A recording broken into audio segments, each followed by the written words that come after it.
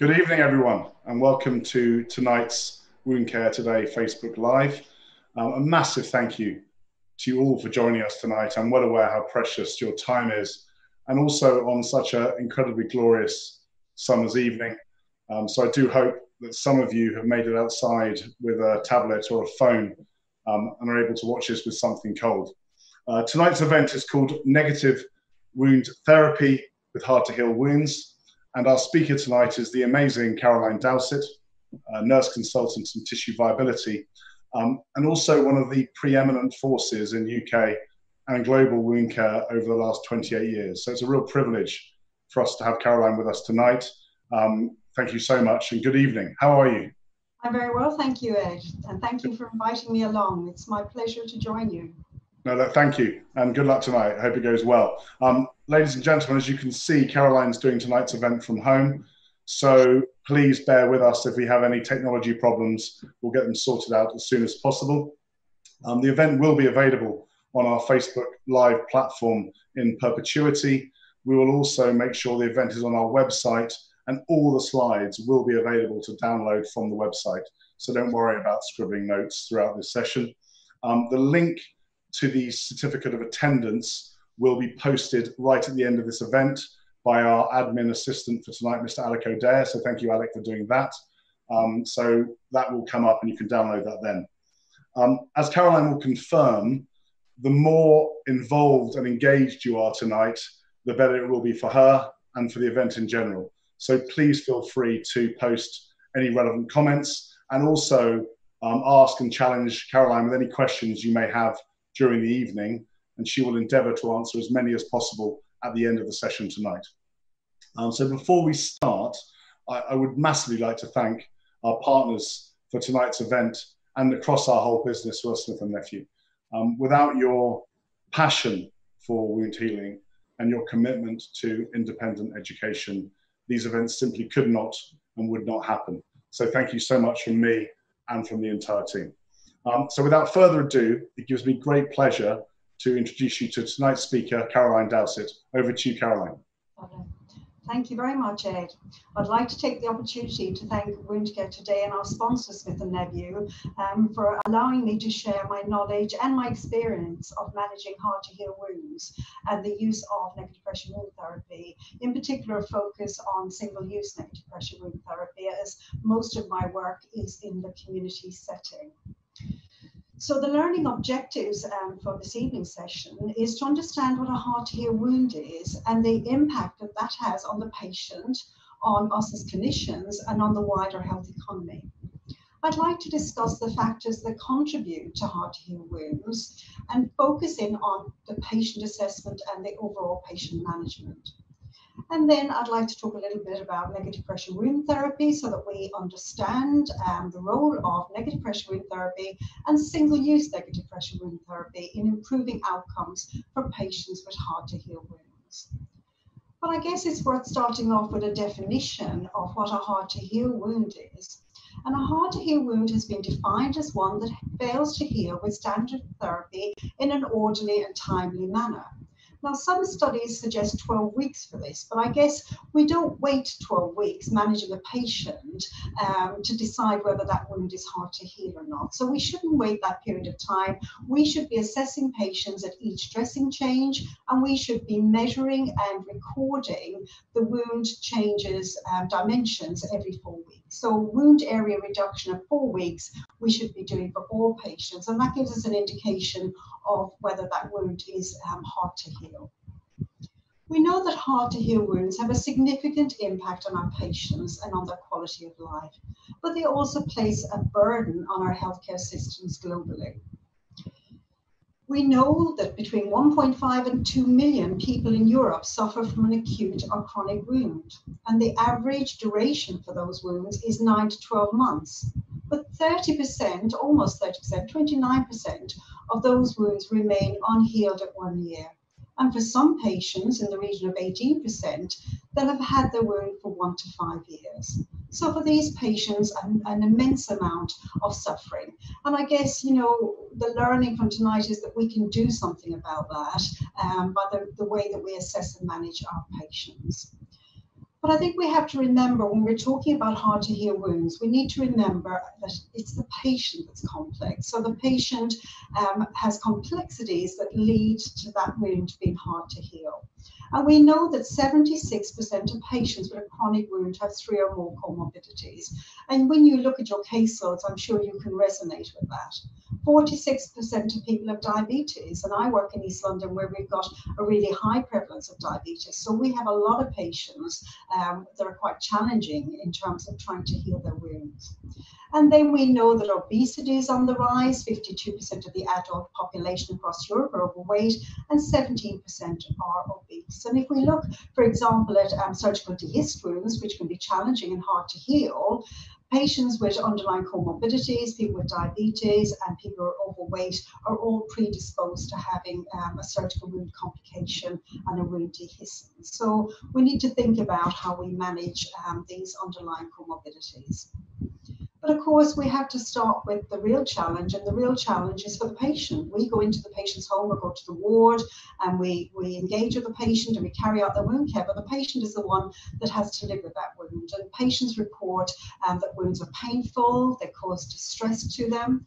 For many patients, they lose their independence, and I've seen that many times in the community setting. Some patients become socially isolated, and I remember a patient when I was a community nurse whose wound was very offensive smelling, and the family and grandchildren stopped coming to that patient's house, and it was very difficult to turn that situation around. So many patients have to live with chronic wounds as a long-term condition, and we need to think about our interventions that can change that and change people's lives. But they also pose a challenge to us as clinicians in terms of healthcare professional time to treat. And we know that 79% of chronic wounds are managed in the community setting. So that will be practice nurses, GPs, district nurses, and other people who work in the community setting. And I think one of the challenges for all of us working in those settings is to ensure that the knowledge, the skills, and the competencies of people who are providing the care are up to date. And ensuring that clinicians are working to prevent and manage complications. Because I think one of the challenges I see is that we don't always recognise that we've got a wound care complication, and we're late in referring for specialist advice. So what I'd like to see is much earlier identification of wounds that fail to heal and referral to specialist services and starting advanced wound therapies such as neck depression wound therapy. But of course, we have to think of the broader context, and we have to think of the strategic objectives of our organisation. So we need to think about the commissioners who commission care and how they make the decisions that they make when they're prioritising care for patients. And we have to think about our healthcare providers, our employers, and how they make the decision about what business cases get through when we're looking for funding for some of these therapies. And obviously, care is increasing all the time, and there's multiple demands on limited resources. Combined with that, there's a drive for efficiencies and reducing waste, and a drive to show or demonstrate that we are improving outcomes for patients. So I think we are in an arena where we have to constantly demonstrate our value for money when we're providing wound care services. But ultimately, we should remember that poor quality care costs more. So if it takes longer to heal that patient's wound, then costs will go up. So the sooner we heal it, the better in terms of the patient experience and the cost of care. So what we know is that delayed wound healing appears to be common. We read that in the literature, we see that in our practice. It's frequently not recognised early enough, and that increases clinical workloads and costs. And I think what I see with overstretched community nursing services, that sometimes they don't actually have the time to pause and think about the wound care that they're giving. And patients are scheduled Monday, Wednesday, Friday visits, Tuesday, Thursday visits. And sometimes we need to actually step back and analyse those caseloads and see how we could reduce our clinical workloads. And I'm going to give you some solutions this evening, because it's not all about raising the challenges. It's about what are the solutions in terms of being proactive here. So I think we need to be proactive, first of all, in assessing patients early and intervening for them, so that we can reduce this burden to the patient, to you, healthcare professionals out there this evening tuned in, thinking about what can I do differently, and to the overall health economy. So I think assessment is key to managing hard to heal wounds. And that's assessment of the patient, assessment of the wound, and assessment of that environment of care and the resources available to you. So if we look at patient-related factors, we know that age, for example, impacts on wound healing. We know that peripheral arterial disease impacts on wound healing, and it's very difficult to control those. You can't really do much about your age, as we all know. Maybe you can change the arterial status if you get your vascular surgeon on board. But I think we have to think about what we can control in patients who have hard to heal wounds. And I'm thinking in particular about smoking cessation. So smoking contributes to delayed wound healing. Obesity, as we've said, is an issue for patients in terms of getting their wound healed. So we need to think about the public health messages that we can give out to help get our patients healed in terms of the patient-related factors. And then if we move on to the wound-related factors, in terms of our assessment, many of you will be familiar with the TIME acronym, so the tissue assessment, infection, moisture balance, and wound age. And I think we need to assess the wound bed, and then we need to think about what our interventions might be to optimize wound bed preparation. And then if we think about the broader environment as part of our assessment, we need to think about who are we delegating wound care to. And I sometimes see that it's the more junior nurses that get to manage these hard to heal wounds, when you've got team leaders who may have the expertise, who really should be doing that regular reassessment of their caseload. So thinking about the competency and how we can address competency issues in wound management. And then we have resource and treatment related factors that we need to think about. And I think it's about how do we access advanced wound therapies for our patients so that we can make a difference. And that's about really making a business case and demonstrating that these things work for patients. Moving on from assessment, if we look at the management of hard to heal wounds, our management plan should include getting that diagnosis right. So correct diagnosis of the wound etiology and treatment of the underlying cause. So if we've got a patient who's got a venous leg ulcer, then we want to compress that leg with compression therapy. If we've got a patient who's got a pressure ulcer, we want to offload that pressure, and likewise for a patient who's got a diabetic foot ulcer. We want to manage those underlying comorbidities and factors that impact on wound healing that we've just discussed. And then we want to apply the principles of wound bed preparation. So, debridement of necrotic tissue, prevention and management of infection, management of excess moisture, making sure the wound is not too wet, not too dry, and getting that edge advancement so that we can heal the wound. And I guess the E for me has often been about evaluating the wound as well. And I think it's really important to do that measurement every 4 weeks so that you know whether you're getting a result from your treatment for the patient. So the ongoing reassessment and evaluation, and of course documentation. If we haven't documented what we're doing, then we haven't done it. So I'd like to talk a little bit about negative pressure wound therapy now in managing these hard to heal wounds. And negative pressure wound therapy is the controlled application of subatmospheric pressure to the local wound environment using a sealed wound dressing which is connected to a vacuum pump. And there are many examples of wound types that we can use negative pressure wound therapy on. So hard to heal wounds, which is the subject area for tonight, but you can also use it on flaps and grafts, closed surgical incisions, meta-analysis, some high-level evidence of the benefits of negative pressure wound therapy in closed surgical incisions, acute wounds, partial thickness burns, ulcers, subacute and dehisced wounds. So it can be used in a broad spectrum of wounds. If we look at the mechanisms of action, it protects the wound from the external contamination. It removes wound fluid and reduces the risk of maceration, which is a big complication of some of these hard to heal wounds. It reduces oedema, increases blood flow, and promotes granulation tissue formation and epithelialization.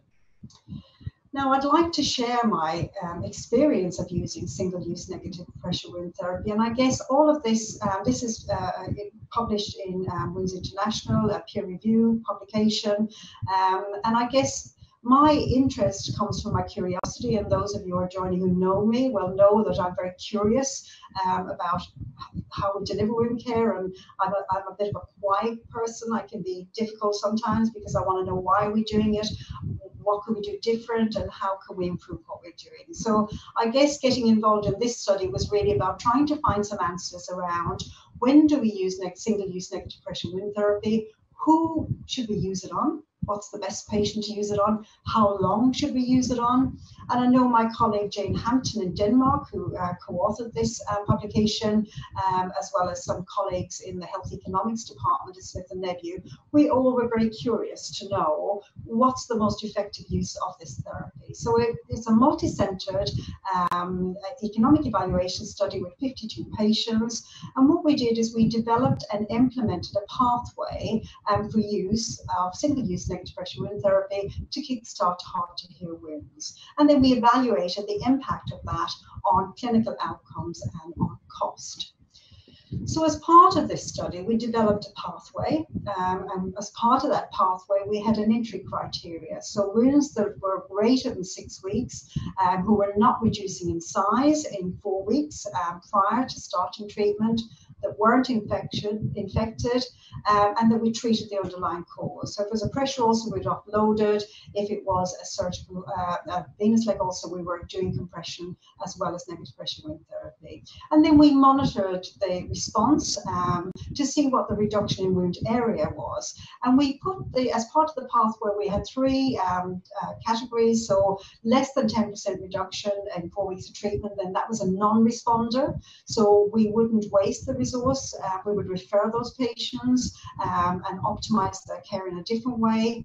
If we got a response that was greater than 40% wound reduction area within 4 weeks, then we knew that that was a good responder.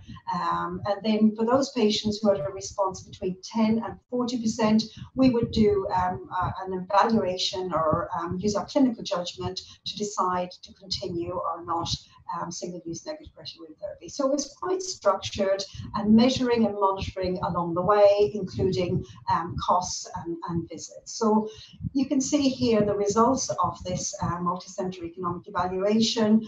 There was a significant improvement in wound area reduction. So wound area reduction by 13.4% more than the pre-PICO rate. And I think what you have to remember here is a lot of these wounds were static. In fact, some of these wounds were getting bigger. So they weren't just hard to heal, they were also static. 94.1% of wounds of less than 3 months duration healed or were projected to heal within 12 weeks. So I think the message here was that the sooner you started the treatment, the better the result.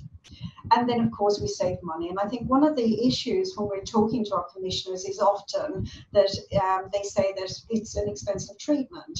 But of course, what we were able to show is because we healed patients quicker, that it wasn't as costly as standard treatment that was prolonged with no good outcome for the patient. So the cost savings were in the region of 33% for single-use negative pressure versus standard treatment. So we saved in the region of 50,000 over a 26-week period. And you know, when we go back to our commissioners and we were able to articulate that, it stands up very well in terms of being able to get that resource. And then I think the good news story for our community nurses is that we're able to say that, well, if you get this, you embrace this and you get on board, we actually can reduce your workload. So time to care, 119 days released over 26 weeks. So I think overall, we can see that not only are we improving patient care, we're also saving money and freeing up nurses' valuable time. Now that study, as I said, is available to replicate. You can use the pathway and you can get that going with your patients on your caseload. And that is exactly what the McCluskey and colleagues group did in Ireland on a sample of 36 patients, and they had similar results. So what they found was 84.6% healing rate for wounds of less than 3 months duration. So you'll see here from the charts that, again, the sooner you start treatment, the better the healing rates. But still, 3 to 6 months, 71.4% is also very good. But of course, the longer you leave these hard to heal wounds, the more challenging they are for us, but also for therapies. And what they found that not only did the dressing change reduce during the period that they were using single-use negative pressure wound therapy, but that was sustained when they stopped. So the wound was on a healing trajectory and they were able to reduce dressing changes. And the overall cost savings for this study were between 21 and 25% of the total cost. So again, it's good to see that other people are embracing the pathway and getting some good results for their patients.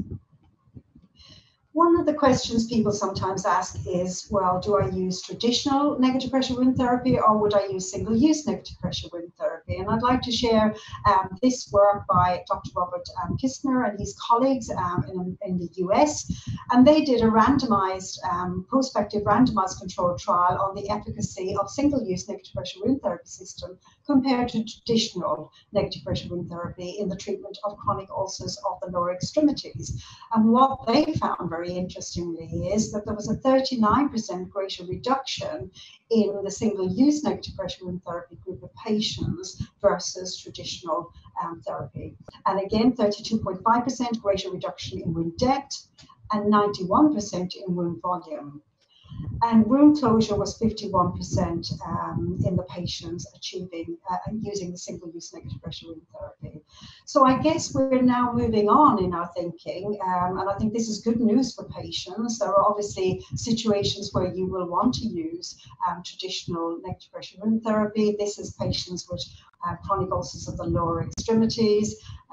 So I guess it depends on the wound type, but some very promising results there, and obviously it would be good to see some further research in this area. And I think one of the suggestions for why these findings might be is that PICO, single-use negative pressure wound therapy, actually delivers compressive forces across and beyond the wound, spanning the entire dressing within 60 millimeters of the wound center line, in comparison to traditional negative pressure wound therapy, which is a more localized therapy to the wound itself and delivers those compressive forces to 35 millimeters of the wound center line. And I think it'll be interesting to see as we go forward in our research how this applies to clinical practice.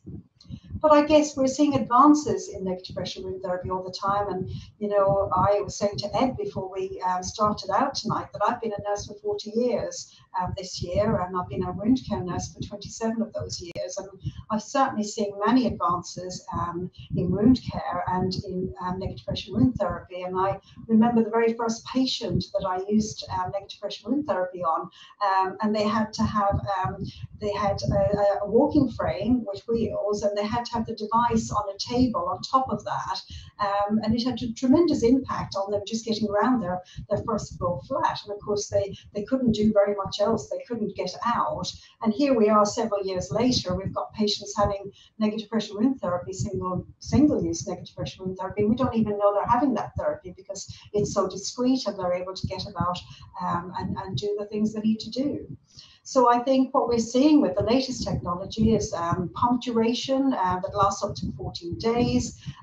It's designed for use in much deeper wounds, and you can use a filler with that, and enhanced pump action to aid use in large wounds with less user intervention.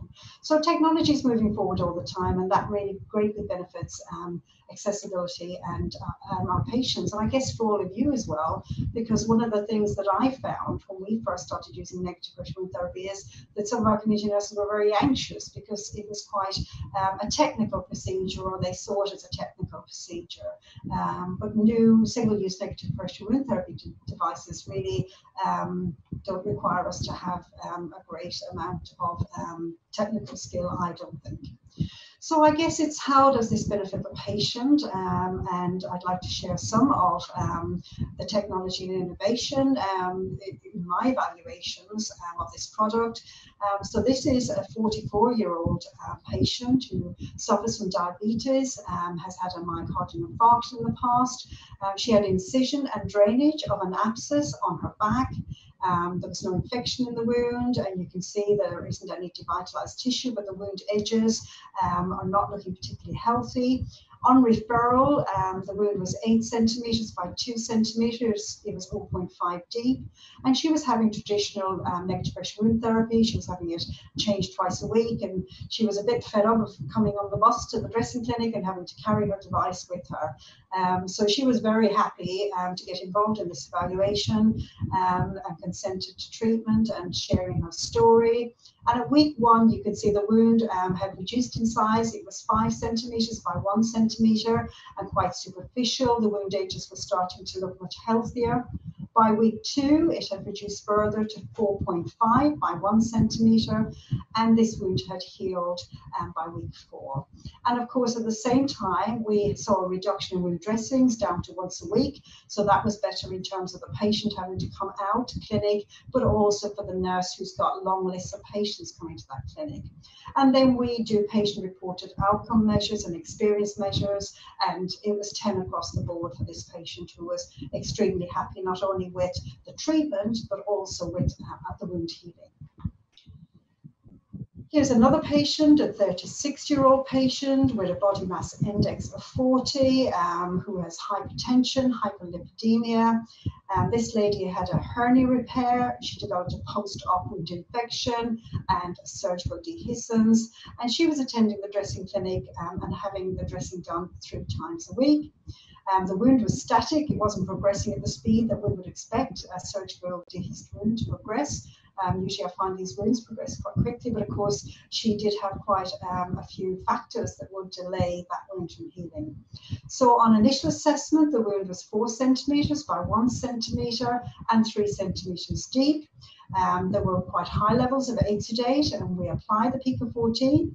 At week 1, the wound was 2 centimetres by 0.5. So for me, that was quite significant to go from 3 centimetres deep to 0.5 deep.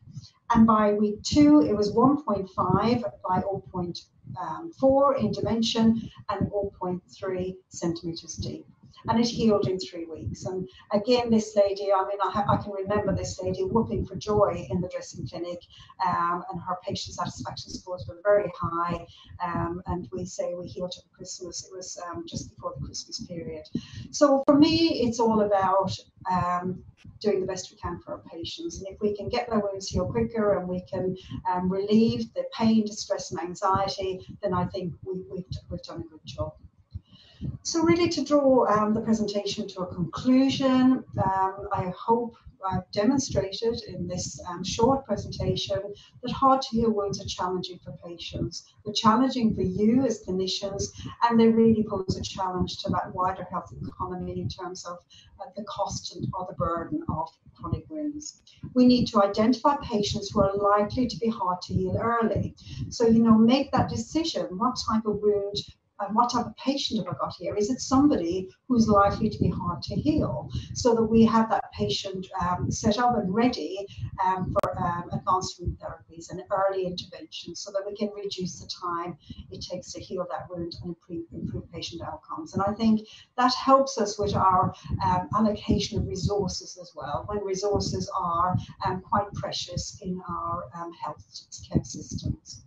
So I'd like to take the opportunity to thank you all for listening in, and I'm going to hand back over to Ed, and I'm very happy to take your questions, but I hope you've enjoyed it, and I hope that we have a call to action here, and we go back to our caseloads tomorrow or next week, and we go through those caseloads, and we ask ourselves the questions of, are we doing the right thing for the patients? How long have they had the wounds? Have we assessed them and measured them every 4 weeks? And what could we do differently? Thank you very much. Thank you, Caroline. I thought that was absolutely exceptional. As Caroline alluded to, Smith and Nephew have a variety of resources available to you. I believe they should be coming up on the screen now and in the comment box. And thank you to our audience for all your comments and questions. It's massively appreciated. So Caroline, are you happy if I start piling through the questions? Yes, of course, Ed. So our first question from Mary Gold: what type of wounds can you use NPWT on? Okay. So that's a very good question, Mary, and I think we've demonstrated in this presentation that we would use negative pressure wound therapy in hard to heal wounds, and I've shared my publication and 2 other publications of the types of wounds we used it on. So we used it on venous leg ulcers as an adjunct to compression therapy. So we use single-use negative pressure wound therapy, and we put compression on those venous leg ulcers. We used it on surgical and dehisced wounds, and we used it on pressure ulcers. So for those studies, and the lower extremity wounds for the American study. But I think I've seen it used, traditional negative pressure wound therapy you can use on lots of different wounds, but I guess in the community we try to use single use if we can, and I've seen some great results with flaps and grafts. The other area which I really think we should be doing more work on is closed surgical incisions. So thinking about the patients going in for surgery who have a risk of developing a dehiscence, and ensuring that those patients get it prophylactically to reduce the chance of their wound breaking down. So I guess other wounds, partial thickness burns we mentioned in the presentation, traumatic wounds. I think most use, the only contraindication would be if you've got a malignant wound. So if you've got a malignancy in the wound bed or the wound margins, if you've got confirmed or untreated osteomyelitis, they would be the only wounds, fistulas as well, that I would not use it on. But I guess it can be used on most types of wounds. Brilliant, thank you. Question 2 from Beverly. In your experience, have you used NPWT with deeper wounds, and if so, how? So I think there's 2 answers here, Beverly. If you're using traditional negative pressure wound therapy, then obviously that's a bigger machine, and you can use a filler, you can use a foam, or you can use a gauze filler, and there's indications for when you would use either of those. I think if you've got a wound where there's undermining, I would tend to use a gauze filler on that patient. So I guess it depends on the wound type as to what filler you use, and there's lots of guidance on that. With single-use negative pressure wound therapy, what we're now seeing with the Pico 14 is that you can use it on deeper wounds. So the manufacturers say that you can use it on wounds up to 7 centimeters. The wound in the case study I showed you was 3 centimeters deep. So I've used it in 3-4 centimeters deep with an antimicrobial gauze filler. I hope that answers your question, Beverly. Fantastic, thank you. So question 3 from Claire. Are there any specific pathways that you use for hard to heal wounds? Yeah, that's from Claire from Bournemouth. Okay. So I guess in our organisation, we have guidelines for pressure ulcer prevention management, leg ulcer prevention management, and wound care.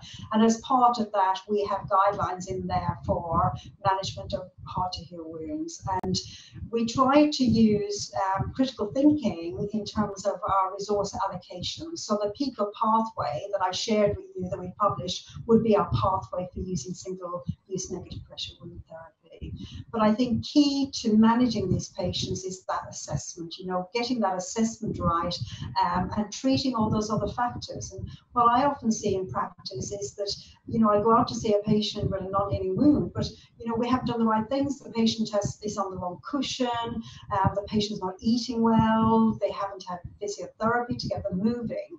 So I think the pathway needs to focus on the whole patient as well as the therapy for the patient. Fantastic, thank you. So next question from Debbie. At what stage would you stop the negative pressure therapy and change back to a traditional dressing on a wound that is gradually healing? Would you always use this therapy until the wound is healed? That's a good question, Debbie, and I think as part of our pathway, I think at the beginning we didn't have the answers when we started using negative pressure wound therapy, and traditional negative pressure wound therapy for me was very much driven by the consultants in the hospital. So patients came out of hospital with these devices and we picked it up in the community and we managed those patients. Now that we've moved over to using more single-use negative pressure wound therapy, we have much more control over what patients we use it on, and many of you would be nurse prescribers, so you can prescribe this product right for your patient. So I guess it's about doing that in a responsible way, guided by, I wanted to say guided by the science, but I've been listening to too much of the Prime Minister's brief every night. But to some extent, it is guided by what the science is telling us. And what we know is that you would expect to see a wound area reduction between 10 and 40% over a 4-week period. So that's what we would do. If we're getting no response, the wound's not improving with it, we would stop it and we would refer that patient and get help. If we have a wound area reduction between 10 and 40%, then we know that the negative pressure wound therapy is making a difference to that patient. So for some patients, that would be 2 weeks, for some patients, that would be 4 weeks, and for other patients, it might be a little bit longer. I think sometimes there's the middle ground of patients where you're not seeing that instant reduction size, and you might want to get in the multidisciplinary team to decide how long you keep going. But certainly once they're healing or on a trajectory to healing, then we would stop that treatment and go back to standard wound care. Brilliant, thank you. Next question from Alison. Do we need a NWPT policy or standard operating procedure in our trusts? Okay.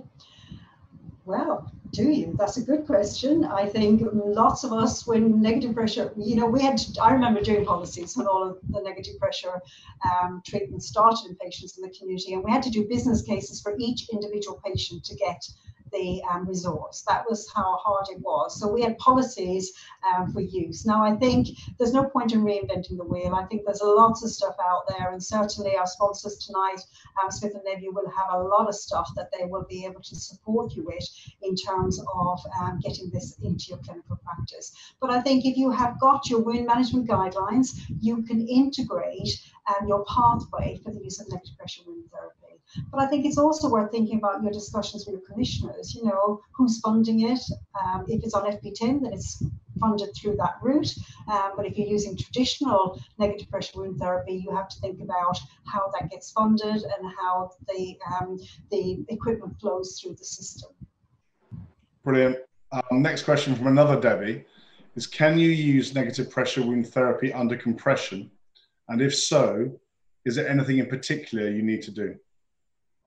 So yes, of course you can use it under compression. That's one of the things that leg ulcers is my thing really. I've been looking after patients with leg ulcers for many years, and a lot of the work we've done, including that published paper, was in patients with venous leg ulcers that were not responding to compression therapy alone. So yes, we would put on the single-use negative pressure wound therapy, and then what we do is we bring the tubing out on top of the padding layer. So you can bring it out outside of the compression for the patient. So yes, of course, you have to remember that if it's a venous leg ulcer, it will not heal without compression. So we have to have the compression therapy as well as the negative pressure wound therapy. Okay, so next one from Ivy. Can I ask, in general, before commencing negative pressure wound therapy, if there's bone exposed but no clinical signs of infection, do we still need to rule out osteomyelitis? Yes, I think, if you look at the contraindications for using single-use negative pressure wound therapy, it says it's contraindication where you've got exposed arteries, organs, veins. I think if you've got somebody who's got exposed bone, there is the good possibility that they've got osteomyelitis. So I think you would want to rule that out and ensure it was treated if the patient has got it. But as long as you've got treated osteomyelitis, then you could go ahead and use it. But I think for those very complex patients, that should be part of the wider multidisciplinary team discussions, because they will require your diabetologist involved and your consultant as well. Okay, so next question from Marina. If you have a patient with a grade 4 wound, could we use dressings first or debriding the necrotic tissue and then use negative pressure wound therapy? So when you say grade 4, I'm assuming, Marina, that we're talking about a category 4 pressure ulcer, but certainly you're talking about a deep wound here. So I think one of the contraindications for using negative pressure wound therapy is if you've got necrotic tissue. So of course, you've got to prepare the wound bed. So we do need to do that debridement to get rid of that devitalized necrotic tissue before you would use negative pressure wound therapy. And I think the key to success with negative pressure wound therapy is to do that wound bed preparation. And how you do that will depend on your patient and your circumstances. But if you've got somebody who's got a very deep wound like that, who's got necrotic tissue, then again, I would have my surgeon involved there. They might want to do the quickest way of debriding that with a surgical or sharp debridement, and then get that negative pressure wound therapy on as soon as you get that healthy wound bed. Brilliant. Question from Jane, a great question from Jane. Do you think these kind of treatments are even more important in the current climate? Yes, very good question. I think, COVID-19 and the pandemic has made us rethink the way we all work. We've all had to think about what's essential work and what's non-essential work. We've had to think about the number of visits. We've had to think about treating patients who are positive with COVID-19. So I think a treatment like single-use negative pressure wound therapy, if it can reduce the number of contacts for that patient, then often you can get the patient through the 14-day quarantine period with that treatment. And of course, the other thing I really like about this treatment is that you can teach patients to use it themselves. Now, you obviously want to monitor that, but I guess I know I'm a clinician, but I think I could, my family could use single-use negative pressure wound therapy, and I could do this type of consultation. And we're doing a lot of consultations over the web right now for those patients. So you could actually teach patients application and putting it on, taking it off. So yes, I think we're rethinking the way we work, and I think it is an opportunity here to do something different. Do you think, I mean, a question from me quickly on that, I've got a slight bugbear that the phrase wound management's been used so extensively and not necessarily wound healing. As we know, so much of wound healing is done in the community. Do you see negative pressure proliferating in the community in the future? And what do you think have been the main reasons it hasn't quite kicked off with the primary care world? Yeah, I mean, I think that's a very good point, Ed, and I think I have a bit of a bias because we do use it where I work, and I think we have embraced it and we've done our studies. I think more so in the community nursing teams. I think in primary care it's still not embraced as much as it could be, but I think some of our general practices don't do much wound care, and it's not, there's no payment or quaff attached to wound care in general practice. So I think it isn't an area that's as well developed as perhaps it is in community nursing services. But I think we all have a duty to change that, and we do a lot of training with our practice nurses. Thank you, Caroline. So question 10. Can negative pressure wound therapy help patients be discharged from hospital into the community faster? Well, I think there's some papers that have been written around this, and I think certainly my early experience was that patients came home much quicker with, for example, dehisced surgical wounds. So I worked in surgery before I became a community nurse, and those patients would have stayed in hospital for weeks. So I, as a community nurse, on the receiving end of that, I saw patients with very big abdominal dehiscence come out into the community having traditional use negative pressure wound therapy. And I think what I'm seeing more now is that for some patients we can step them down to discharge them, or if not step them down shortly after they've been discharged. So I think it is a great way of getting patients out early, and if you're a patient, you don't want to be staying in hospital any longer than you need to, particularly right now. Brilliant, thank you. And now on to our last question. And thank you everyone for asking so many questions. I know there's been loads that have been unanswered. We will come back to you all and give the answers to your questions over the next couple of days. So the final question, GPs sometimes block prescriptions for this. Do you have any advice how to get them on side? How to get the GPs on side? Well, I think you should take the publications we talked about tonight, and I think the first conversation, and I don't want to be unkind, is the cost savings. So I think when we're using dressings, the conversations I always find are around the cost. I think if you can say, we can save you money doing this, and we can improve your patient's outcomes. So I think if you can demonstrate that, and I think, you know, just do it on a few patients and have that story ready and your experience as well as the published literature. I mean, GPs are healthcare professionals the same as us. They want the best for their patients, but they're obviously conscious of their budgets. So if you can have the patient improvement conversation and the cost conversation and marry those together, then I think you're much more likely to be successful. The other thing I think that I've been very involved in the last few years is quality improvement. So we do a lot of quality improvement projects in East London where I work.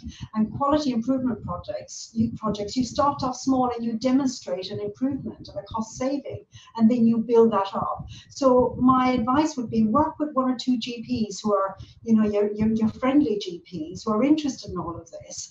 Do a little bit of a pilot and a small QI project, and then scale it up and spread it to the wider community and get your commissioners on board, because the commissioners are the ones that will sign off ultimately the funding. Caroline, thank you. Caroline, thank you.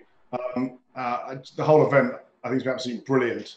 And I can see by the comments, and please have a look later, that I'm not alone in thinking that. So thank you everyone for your kind words throughout the whole event. The attendance certificate is now available for download. That will appear in the comments bar and also on the screen now. And for more information, education and events like these, please visit our website, www.woundcare-today.com. So that concludes tonight's event. A huge thank you to Caroline. Thank you so much. Have a good evening.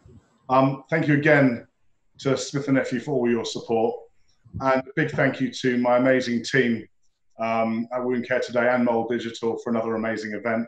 And last but no means least, to you incredible healthcare professionals, what you do continues to humble me and continues to inspire the nation. Thank you so much for joining us tonight. Stay safe, stay strong, and we'll see you again very soon. Good night.